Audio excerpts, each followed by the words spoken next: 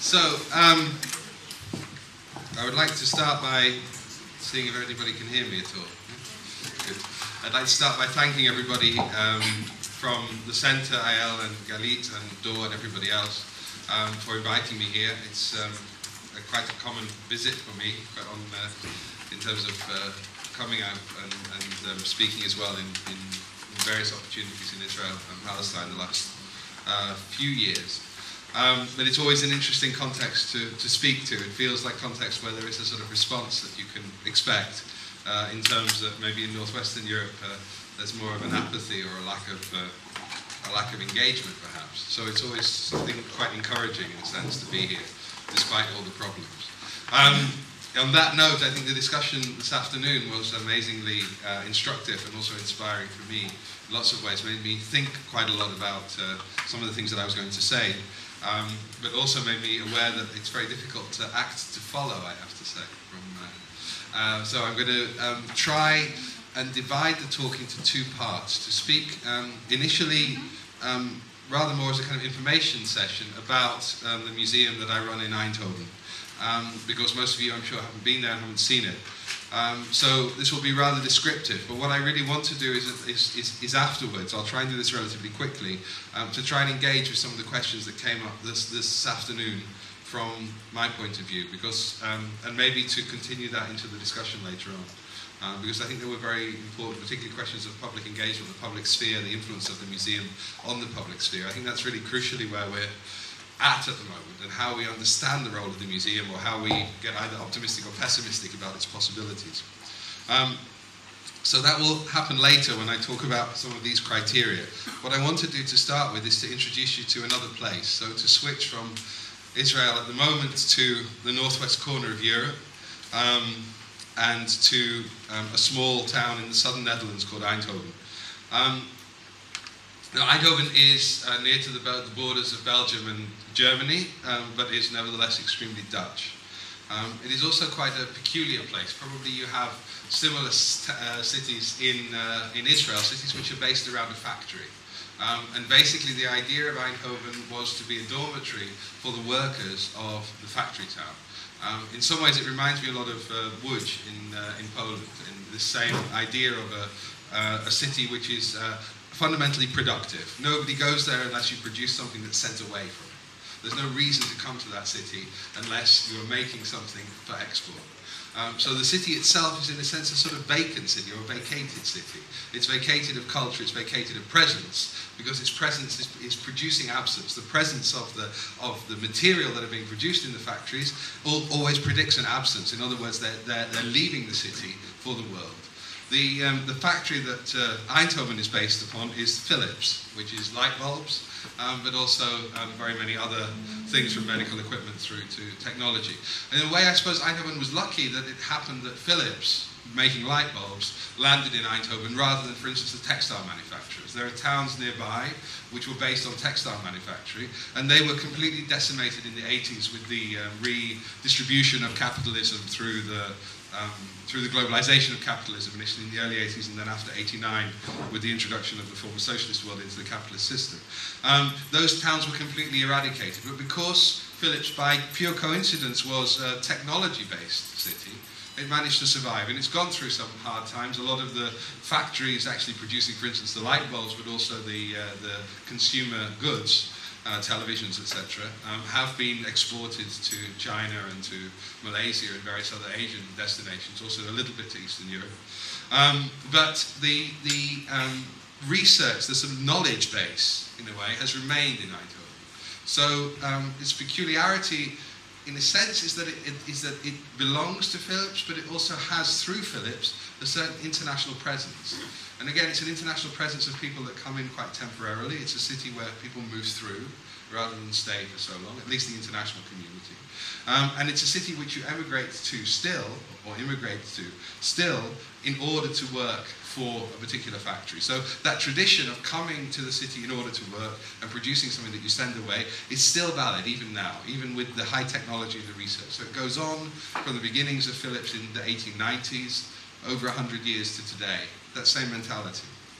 Now, into that mentality was founded this museum. in 1936. The date is quite interesting. It's before the Second World War. As you know, it's also before one of the earlier museums, the first museum of modern art that identifiably wanted to collect its own time was the Museum of Modern Art in 1929. The second museum was in 1930 in Łódź, the kind of sister city of Eindhoven in many ways, in Łódź in 1930, Museum Sztuki.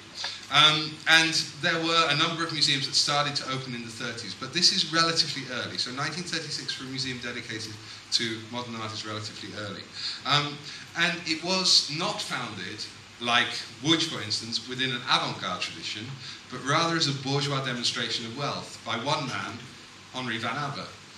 Van Abbe was the only other employer of significance at that time in the city except for Philips. And so the Van Abbe name, not being Philips, in a sense makes this, this museum a kind of stranger within its own city, because everything else, and by that I mean everything, from the music centre to the football team. If you know about football, the PSV, Eindhoven, which is the most famous football team, the P is for Philips. It's Philips Sporting Vereniging, Philips Sports United. So everything was named and to a large extent controlled by Philips. It's even said that the city council wasn't really a city council, it was just the sub-board of Philips until around 1970. That Philips decided what the city would do and that the democratic process was simply followed it until around 1970 when things started to change.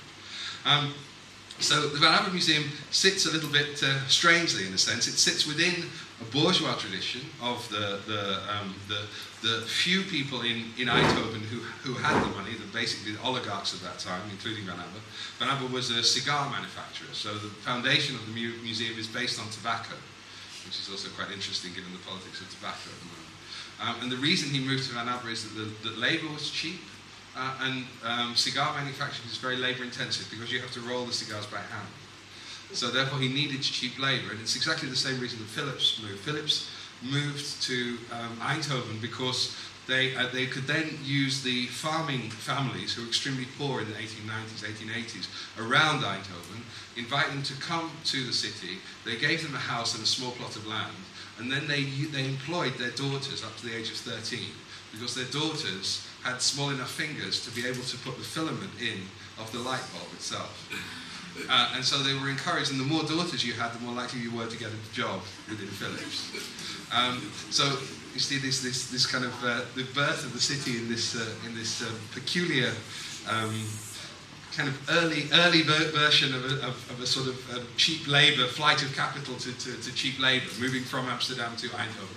An early version of a kind of globalisation which we're very familiar with now is where it was based. Anyway, this building was built by Van Abbe and given to the city council in a complex deal which involves him paying no tax. Again, a very familiar story, I think, from today. This was built in 1936, opened in 1936, and went through the Second World War. Also, during the National Socialist time in the Netherlands, it was used as a gallery for a period. It's quite interesting. It was also used as the headquarters for the police at certain times, and as one of the few representative buildings in the city in 1936, it was also used by the National Socialist City Council for their grand balls. And there's actually rumours of Van Abbe. One of the kind of apocryphal stories of Van Abbe is that there was a book where every citizen of Eindhoven who attended these balls and therefore signed up to the ideology of National Socialism, at least superficially, was left in the Van Abbe archive for a period. And then around 1946, there was a strange disappearance of the archives of the Van Abbe Museum.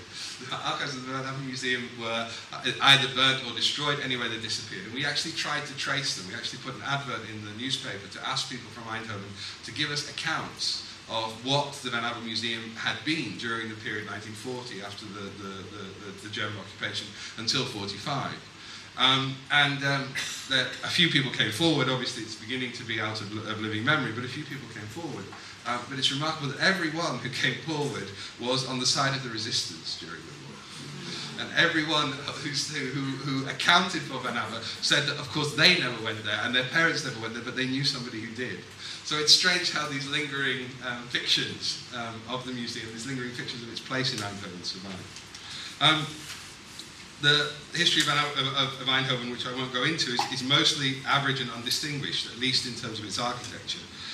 It has a facade of careless but increasingly less secure affluence, I would say, that the Netherlands took on after the 1960s, while being so unremarkable that its very anonymity and lack of quality might even make it noteworthy, a kind of Stadt ohne Eigenschaften, you could say, a city without qualities. However, in a few areas it stands out head and shoulders above similar middle-sized Western European towns, and that's in its Philips, in its football team, and also in its Van Abbe.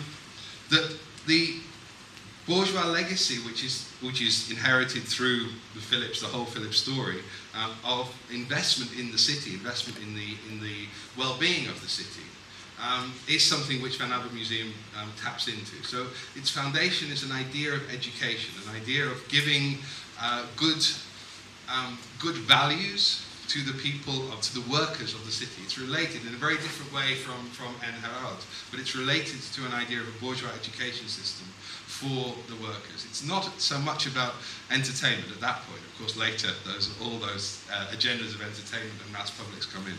But at that point, it's not really invested in that.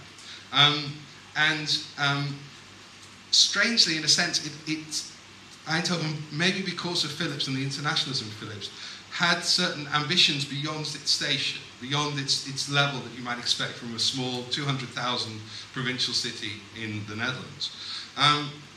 And this was reflected in the period after the Second World War, when Eddie de Wilde, who's a famous name in museum history from the period of 1940s until 1970s, really, continues to be the director of the Stedelijk Museum into the 1970s. And he took over, when he was about 22, he took over the directorship. And he opened what's called in the history of the museum the first chapter of the museum. The museum was divided into 4 chapters, and I started the 5th chapter in 2004 when I came in. He made a crucial decision. The city council at the time wanted the museum to become a museum of the Dutch Golden Age, in other words, of Rembrandt and of the period of the 18th century and 17th century, when the Dutch were conquerors of the world, and New York was called New Amsterdam, and this kind of nostalgic feeling for that moment in the Netherlands still exists. And he fought the city council, and said, on the grounds of saving money, that it would be impossible for a decent collection of Golden Age painting to be developed here, but we could buy modern art.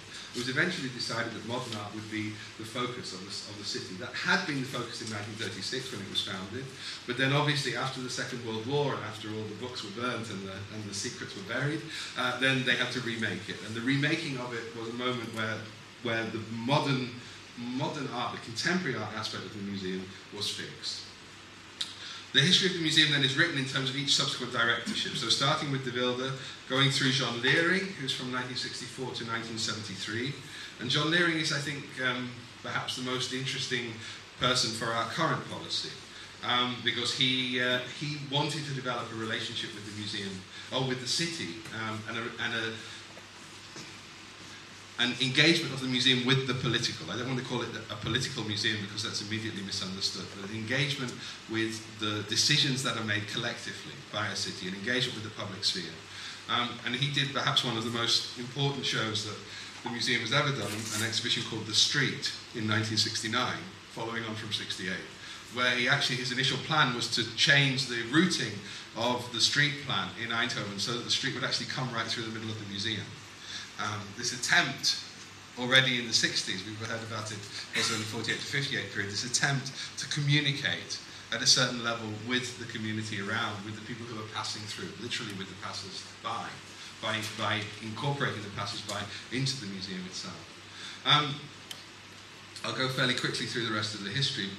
Rudy Fuchs, who subsequently did Documenta in 1982, was director after John Leering, and I should say that those 3 directorships were major breaks from each other. So Eddie de Wilde represented a focus and a concentration on the School of Paris. He bought Picasso, he bought Delaunay, he bought the post-war Paris École de Paris artists. John Leering moved the focus to New York, And Rudi Fuchs moved it back again, you could say, to Cologne and to the German painting of the late 1970s and early 1980s, the beginnings of Neue Bilder.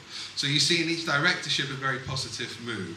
Jan Debart, who was the subsequent director in the collection, was rather more of followed a rather similar strategy to Rudi Fuchs, I think, but concentrated initially on Belgium because that's where he was from and he knew that. So Jan Verkraus and those artists from the 90s.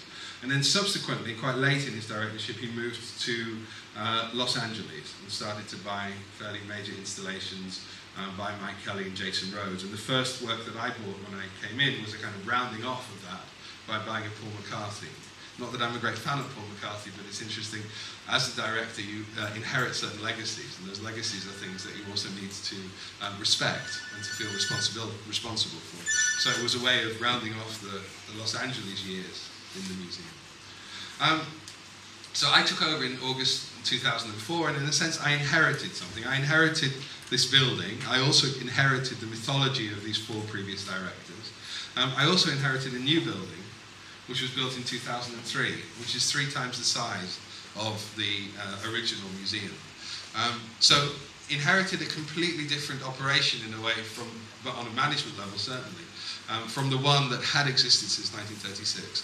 There had been plans to make an extension of the Van Abbemuseum going back to the 1950s and Eddie de Wilde. So it took around 50 years for this to be realized, and this was probably about the 20th version of the extension that you could have. It's built by a Dutch architect who was actually born in Jerusalem, Abel Kahen. And it has a problematic aspect to the architecture, but I won't go into that so much. You can see that it's a kind of attempt. We were seeing earlier pictures from Nina of the Guggenheim Museum, and you can see it's a kind of an attempt, in a sense, to construct a sort of anti-geometric form, but not quite able to release itself enough from the geometry. So it has this odd sort of halfway house between a sort of block, the block of Keres's option for Warsaw, and the sort of exploded, whatever it is, the exploded oval that is the Frank Gehry. It kind of doesn't quite know what it wants to be, which is maybe one of the reasons that it has a certain amount of problems. If it had been one thing or the other more clearly, it would have been perhaps more interesting, although perhaps even more problematic. So, as I've said, the Van Abbemuseum was constructed on the bourgeois public sphere, on this sphere which now exists, or no longer exists, or exists only as a memory. This museum then, in common, I think, with most other provincial museums in Western Europe, is therefore paradoxically homeless in its own city. In other words, the community for whom it was built, and even the community for whom this building in 2003 was built, a community that understood what art was, that went to the museum in order to identify with being part of the bourgeoisie, in order to identify with certain cultural values, but also social and political values, which that museum always represented. That museum, that audience has largely crumbled. And the question, I think, lingers. The question remains, and was here this afternoon as well. The question is, what kinds of communities can a museum like this anchor itself to? Because it needs communities to anchor itself to. What are the new versions of the bourgeoisie, which are often, of course, the rich, which are often the new rich? But nevertheless, there could also be other options, which is what I'll try and suggest. But who are these new versions in which we need to anchor the museum to? And we need to do that because the historic community that the museum was for. This isn't something that is willed by strange museum directors who say we don't want to serve the bourgeoisie anymore. It's not willed by political ideology. It's a fact that bourgeoisie has disappeared. It maybe exists as a memory, as I say, as a concept which some people still cling on to. But as an effective, mobilized unit of society which can defend or support the development of a museum, it no longer exists. So we're driven to look for new audiences. We're driven to think about the public sphere through the historical change in class structures. And where the museum had previously been plugged into, it's now found itself homeless. It's found itself unable to plug into that anymore. And some museums keep on trying and kind of lose their way, and other museums, as we know, like the Guggenheim, go for a kind of mass market appeal, an appeal which is no longer based on the bourgeoisie, but based on certain basic marketing structure. So this is the building that I inherited, and this is the collection that I inherited. This is Chagall and Delaunay. This is the collection of Eddie de Wilde. And the next one is the collection, more or less, of Jan Debout. I won't go through all of the collection. But here is Juan Munoz, Miroslav Balk, and Nick Kemp, who's a local Dutch artist. This kind of sculptural painting, two-dimensional work is quite common in the 80s and 90s. This is kind of how the 90s is represented. It's strange for me because it's not the 90s that I experienced as a young curator. It's a very different kind of 90s, which was reflected in the one that I experienced. So when I came to the museum, I thought, hang on, this is 80s, isn't it? This is something representing another field. But this is how the 90s is told in the museum, to a large extent. And then from John Leering, I inherited probably the most valuable part of the collection, or the basis on which we can build, which is an archive, a partial archive, not the whole archive, but a partial archive of El Lissitzky. And an archive which represents, outside of the former Soviet Union, the biggest holdings of El Lissitzky anywhere. It represents from drawings and paintings through to design work, to sketches for designs, to sketches for architecture, to sketches for town planning, to letters which are involved with his cultural ambassadorship for the Soviet Union in the period between Lenin's death and 35. This incredibly active person who's a teacher, he's working in Unovis in Vitebsk, who's a designer, who's making radical architectural statements in world's fairs and international exhibitions throughout the 1920s and into the 1930s. This person who's not interested in originality, who's not interested in authorship, who's working collaboratively, sometimes with Malevich. We bought a piece recently which is from Vitebsk, and we bought it on a guess that it was genuine, and then we found it out luckily later that it was. But because it wasn't sure if it was genuine or not, it was quite cheap. This piece, we don't know who signed it. We don't know whether it's Malevich or Lissitzky, or Malevich, Lissitzky, and some of the students in Vitebsk are actually working on it. And it is almost a fusion of Lissitzky and Malevich's languages. It's fascinating. And they're not concerned about this. Yeah, they're making proposals for public artworks, for huge signs, huge abstract suprematist or constructivist sculptures on the streets of Vitebsk, on the streets of Moscow, on the streets of Leningrad, as it was then. Changing this, trying to reach the workers. We were talking about this before. Yeah, desperately trying to see if they can communicate. And also in the records of Vitebsk, which we were rehearsing, actually trying to measure that and see whether the workers are responding or not, whether they are understanding this strange, abstracted language of forms moving through space, which they don't recognize, but nevertheless are kind of being prepared for the idea of the new man, the new socialist, the new communist man, mostly a man in this case, but not always, that would emerge as a result of the revolution, you know, preparing the ground for this moment. So you can see that, in a sense, having this archive, which has, and this is the presentation of it now, we're about to change it in November, we're going to do a radical reconstruction of this presentation, which we've been busy on the last 3 years trying to put together. But that this presentation or this source of inspiration, this source of information, this source of possibility, the role of the artist in society, of the artist's engagement with the political, of the artist's engagement with the radical aesthetics that's meant to try and suggest a new imagination, even a new man. And of course there's dangers in that ideology, there's no doubt. But nevertheless, it exists and we have it. And we can use it, I think, in a far more effective way than we do at the moment, where what has happened is that the force of the market, you could say, or at least the forces of tradition, the forces of art history, have reduced El Lissitzky to an artist, pure and simple. And I don't mean that to demean the role of the artist, but I mean that he was an artist all the time in everything he did, but they've reduced it to an artist in the terms that art historians understand.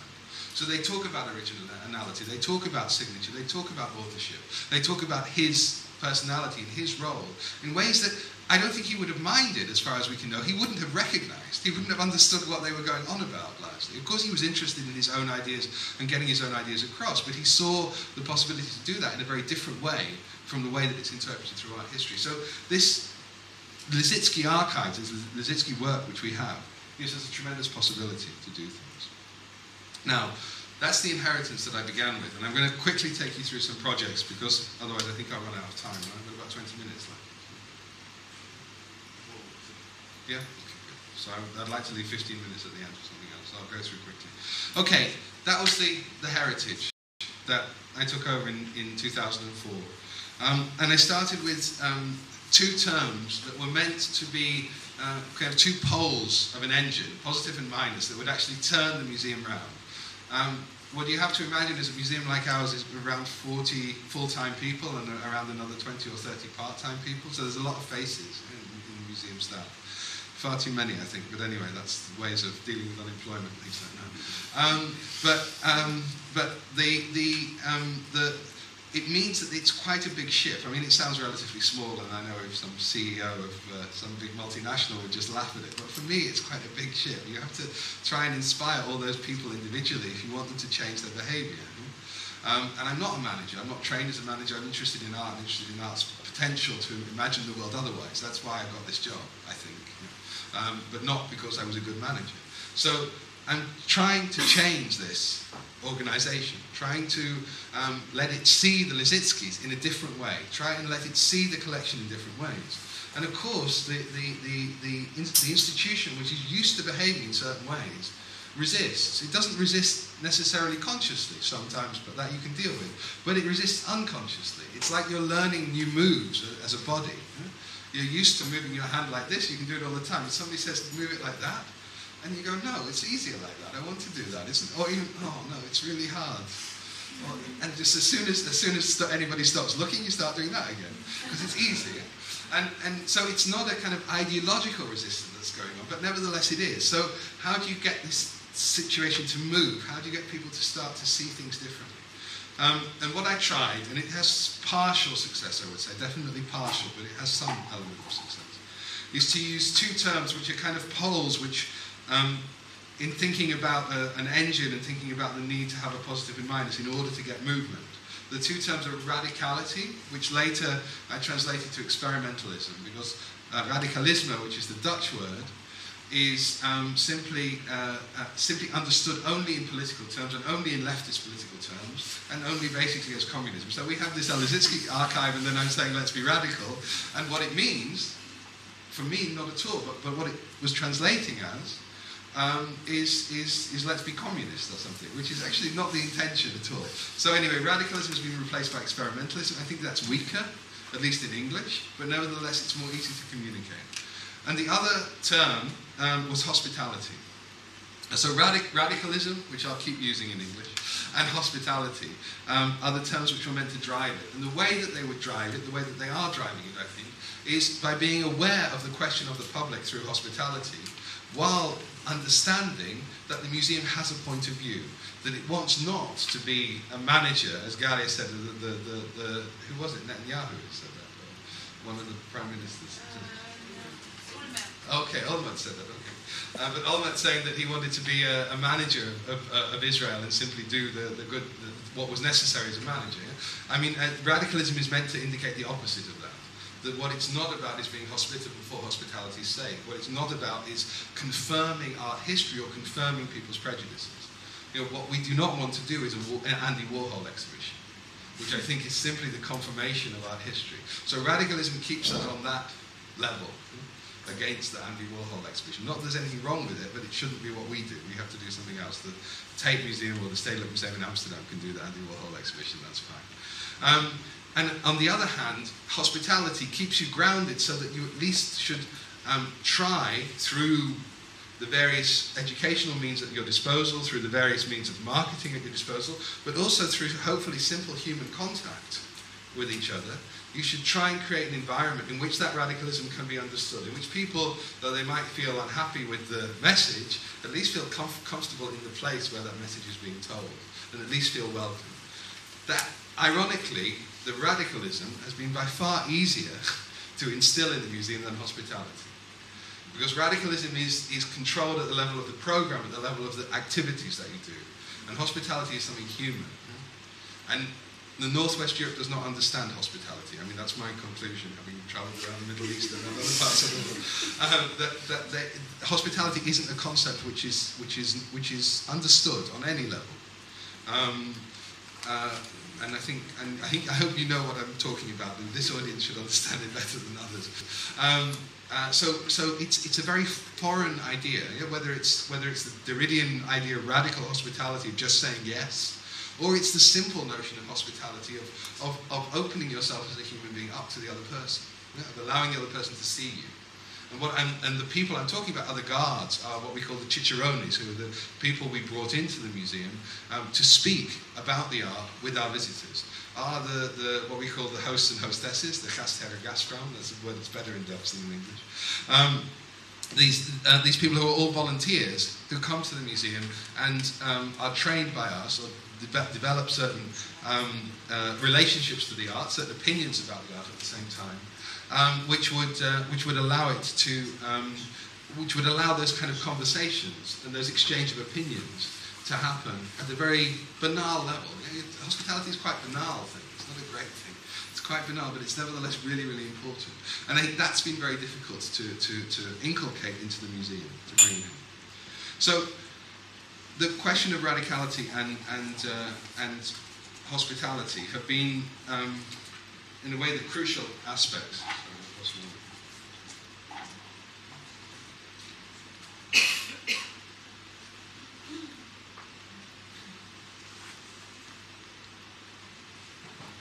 So, hospitality, of course, also, and I think that goes back to the Derrida moment, hospitality, this idea of just saying yes, can have huge consequences. And I think we're learning about some of those consequences now. For instance, there is a group of artists in Eindhoven who are quite active, and that question which we had yesterday from Dalia about Herzilia, about how do you deal with the local artists, they wanted to occupy the museum in a certain way, because we had some criticism locally and they wanted to defend us, and they wanted to do that defence through occupying a certain space in the museum. And I said, as the director, yes, because that's our policy, is hospitality, and hospitality is fundamental. That yes had huge consequences, because it seemed that we were doing something which was moving the museum like that and not like that anymore. In other words, it wasn't planning and structuring and organising and delivering. It was just going, yeah, do what you want to do. And what they did was not very good. I mean, it wasn't outstandingly brilliant. But nevertheless, it seemed so worthwhile under that rubric of hospitality to do it. What it did do was shift the relationships in the museum. Suddenly the guards who spoke to these youngish kids, late 20s to 30s, suddenly kind of understood something that the curators didn't necessarily understand, because they hadn't had those conversations, because they were just in the museum. So there were different kinds of conversations going on, and it was very nice to see some of the guards explaining to the curators what was going on. So that moment, but also it is very difficult, and the demand that I get all the time is, when are we going to stop this project? Because there is no end date. You can't have an end to hospitality. Hospitality leaves when the guest leaves. So you can't have an end date. Yeah? But it needs to have an end date in order for the system to understand what to do with it. So these kind of conflicts, I think, are extremely, they can be inspiring. They're also very demotivating at times as well. That constructing a museum like this, trying to turn it around those concepts of radicalism and hospitality, can sometimes feel like biking a bicycle uphill, a very steep hill. Yeah, the moment that you let go, you go straight back down again. You're constantly being forced to drive the motor. And it's also about building alliances within the museum and making sure there are other people that are driving the motor, and that's getting easier. But I think it's not I don't want you to feel sorry for me, but I also want to say that this is not unproblematic. It's quite easy for me to present what we do in the museum, and present some of the ideas in the museum in an unproblematic way. To say, look at us, aren't we amazing? And we do all these things. And I've done it before, to be honest. And I'm getting increasingly unhappy about doing that, and not explaining that these difficulties are a consequence of this policy. They're not something which comes up because people don't follow. They're a consequence of trying to change the aspects of the museum. Now let me just take you through, I'm really doing badly for time. Can I have 15 minutes? 13. So as I said, inheriting this collection, and what I wanted to do was talk a little bit about the collection quickly. Inheriting this collection, inheriting this history, was the kind of playground that you could work on. Yeah, this was the fascinating thing. Inheriting this history from 1936, inheriting the re-beginning after the Second World War in 1945, was an extraordinarily rich possibility. And what we did was basically adopt this idea of plugins. Plugins, which is taken from Cedric Price, who's a kind of quite trendy architect who died recently. It was from work with Archigram in the 60s. And he developed this notion of a plug-in city, the idea that buildings would come and go at kind of fairly rapid intervals, cheaply built, and that there would be no kind of master plan. There would be an idea of plugging in whenever things were necessary, kind of supply on demand sort of system of architecture in a way. And I think that's what we adopted, this supply on demand idea of the exhibitions, inviting artists, curators from outside Northwest Europe, so curators from various parts of the world, from South Africa to Korea, etc., to take the collection and to play with it, actually to, in a sense, throw the dice with the collection and see what comes up. As an artist, integrate your own work. As a curator, integrate your own position. And I'll give you a few examples just to see. This is a piece by Pavel Buchler, who's a Czech artist, Czechoslovak artist. He was born in Czechoslovakia, left Czechoslovakia and left to Britain in the 80s as a refugee. And this is a piece called The Castle, which was also shown in Istanbul in the Biennale in 2005, as some of you might have been there. It's shown together with, this is the Picasso on the left that we have, this is the Delaunay, which you saw earlier in that more classical presentation.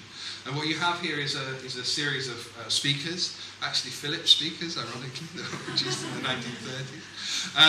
And these speakers are familiar from factory gates to announce that, but also from air raid sirens and things like that.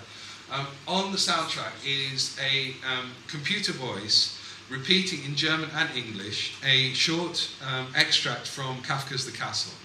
And it's the extract when Joseph K. becomes aware that he is never going to meet Herr Klamm and that he's basically been rejected. And it says at one point, you are not from the castle, you are not from the village, you are nothing. In fact, you are worse than nothing, you are a stranger. And then there's a small sort of triumphant little blast of horns, a sort of brass band that plays, and then it repeats. It's a slightly longer section than that, but that's the core of it. And the idea behind this presentation was to try and bring back some of the alienation that these works must have evoked when they were originally painted. What's happened in the museum is that these works have become confirmed within art history as being masterpieces, whatever that means. They become confirmed in terms of their value as being completely integrated into the modernist Dutch story of itself. So they have absolutely no shock value. They're rather like going and seeing a picture on a chocolate box. They simply are about a recognition and a familiarity. Nothing wrong with that, that's fine, but it could also be something else. It's not to say this is the only way to present them, but it's an alternative. And by having this sound, you immediately disrupt the idea of standing in front of a painting and contemplating it. You have this sound shouting in your ear, literally shouting at some point in your ear. And this construction, which was done by the artist, but obviously done in discussion with everybody, was an idea of instituting that idea of alienation and then saying that probably at the time, this is not something you can confirm, of course, but it's an idea of the artist, that at the time, this idea of not being from the castle, not being from the village, being nothing, in fact being worse, being a stranger, is what these paintings were doing in society. They were alienating us. They were showing us fragments of a world that was in formation, which wasn't necessarily the world that we wanted to see. Another example is Lily van der Stocker, who's a Dutch artist, who designed this wallpaper and also the carpet, and we made this.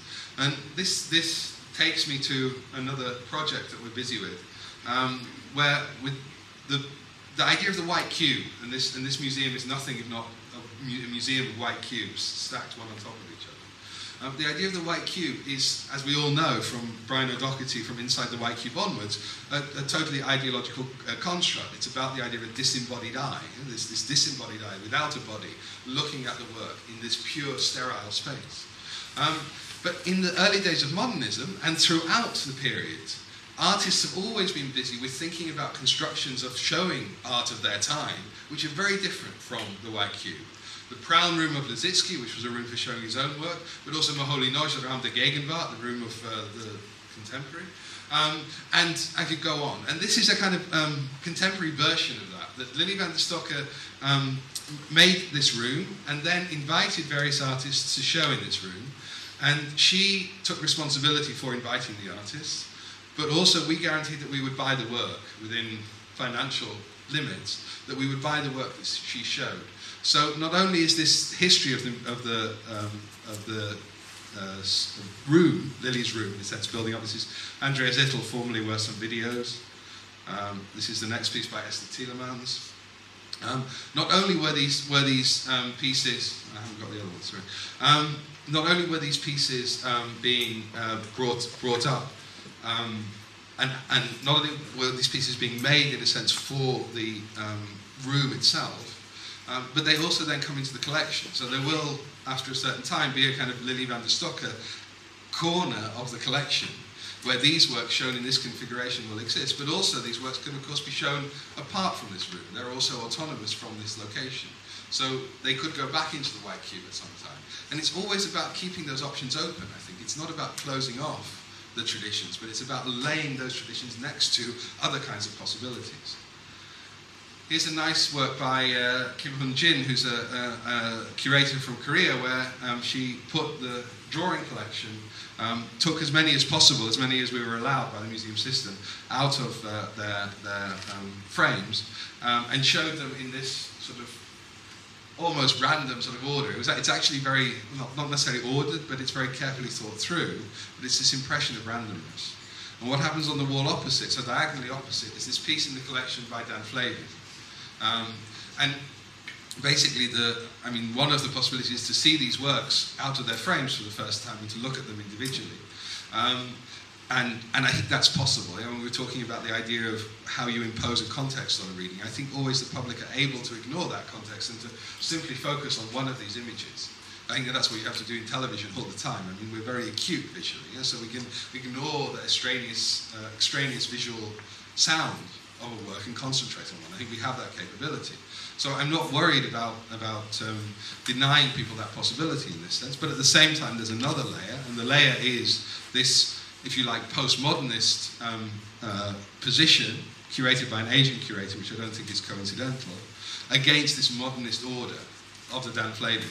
The trick, or the pleasure, in a sense, in the work when you realise it, is that, of course, or not of course, but the fact is that these lights are allowing us to see this work, because this is the only light in the room. So without the Dan Flavin, without this reliance on this modernist order, then you wouldn't be able to see the postmodernist chaos on the opposite side of the wall. So this interrelation, this interdependency is not simply about bad, good, but also about necessary, a relationship of necessity, which I think is quite a nice example. This is what's called the Kijk Depot, the viewing depot, where people can choose their own work. I want to go fast because I want to fly the city. Just to show that we also use the White Cube in fairly traditional ways, and this is also Maria Eichhorn. These are works. This is Dan Plejovsky, which is a piece that we hired from the artist for 5 years. So he changes it. I don't know if you know him, he draws on the walls, basically, various kind of cartoon-like pieces. You can see some of them here. We, again, kind of trying to devise new models of questions of ownership and bringing things into the collection. And then very quickly, and I'm not going to talk about the exhibitions, at the same time as working with the collection, we expanded the notion of the collection to include everything that's around the object of art itself. And by including everything around the object of art, we started to think about the archives, which is in the museum, as being part of the collection. So therefore, what that enabled us to do was to start to present the archives. And this is the exhibition that I was talking about before, The Street, by John Leering, which was a very important predecessor, I think, to some of our other exhibitions. And that this allowed us to look at the press reaction and the initial reaction to The Street, the documentation that survives, in some cases work which has survived, because we have slide presentations which we used in the exhibition, which ended up in the archive because people didn't classify them as art properly. So we could actually reconstruct through this. I mean, the archive is also this journey of discovery for the museum and for the museum archivists as well, because suddenly you ask a different question of the archivist.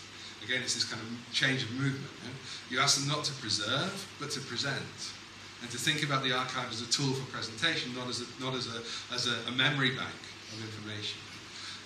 So this living archive presents us with various possibilities. Here is the whole chronology of the museum starting in 1940. On the 3 lines there's world history, art history and Van Abbe history going down, and then on each of the plinths is, this is maybe easy to see, on each of the plinths is a document from the archive, shown in a quite classical system as an artwork. So you have Lily van der Stocker upstairs, shown in a very non-white cube, and you have the archive shown in this way. And again, it's meant to provoke. To what extent does it provoke, I don't know, but it's meant to provoke a kind of questioning of this sense of hierarchy of information and this auratic power of the object. And the archive from 1937 start to relate, start to have an auratic power just because of its age, which otherwise it might not do if it wasn't presented here. Here is the Living Archive number 3, where we started to show artworks together with documentation. So this then becomes a series where, again, I believe that you can isolate yourself and look at this Immendorf in isolation, but at the same time you can understand how it relates to certain things by looking at the archive itself. I'm running out of time. This is another. Right, I'm not going to talk about the exhibitions. Can I have 5 minutes? Because I'd like to just...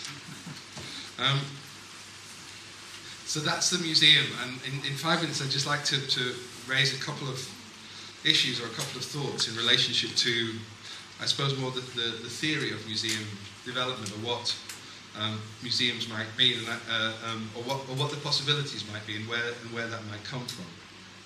And there are 2 historical points of view which are for me very important, at least to think about. And what I sometimes call these is the idea of the roads less travelled by in museum history.